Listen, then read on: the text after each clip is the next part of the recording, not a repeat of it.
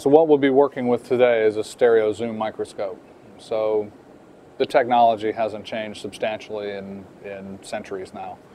But the beauty of the machine is this is one that's all digitized. It's all on the computer, and it's all computer controlled. So we have very precise control of the microscope, digital cameras. We get instant feedback. So when we see an interesting feature that cannot be examined by the naked eye, we can put it under the microscope and elucidate more information out of it. So in this case, Dr. Owsley brought us a young woman's mandible in, and we can clearly see there's some cut marks on it. And if we turn it over on the other side, we can see some other tool marks on the bottom here. And we can visually see that, but when we put this under the microscope, we'll be able to blow that up.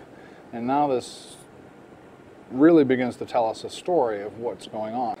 So we put the sample under the microscope, turn the camera on, we have a live view on the screen, we can see exactly what we need to see. I can move around, we can zoom in, and as you increase this magnification, we really get to see a story being told here. Just looking at this one picture, we can see we have a very, very sharp knife. We can see that there's some sort of a sawing motion going on.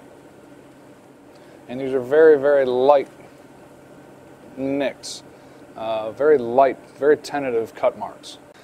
So we looked at the mandible earlier, and now we're going to look at a dog mandible that we know is butchered at Jamestown as well. Much larger cut marks, okay?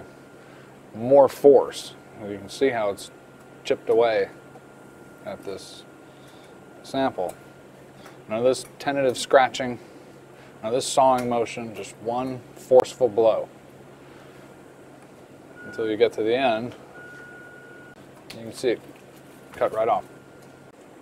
And they really came in there hard, chipped the bone away. You didn't see any of that with the young lady.